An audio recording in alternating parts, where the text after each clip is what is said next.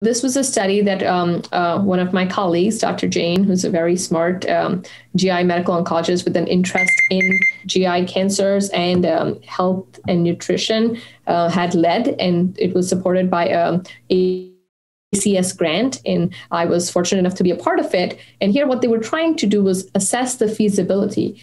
Can you help patients do like more of a questionnaire? It's called the FFQ, computerized questionnaire. There's a score assessing nutritional status called the Nutri-Score, and also the burden of anxiety, depression, etc. Can that be done by the patient independently, either at home or at the visit or while they're actually getting their chemotherapy? And can we actually gather the results and assess them? So there are about 29 patients that have been enrolled. They're all patients with GI cancers in the study. And we were able to show that this was feasible. So it is feasible to get this computerized FFQ testing in a longitudinal pattern.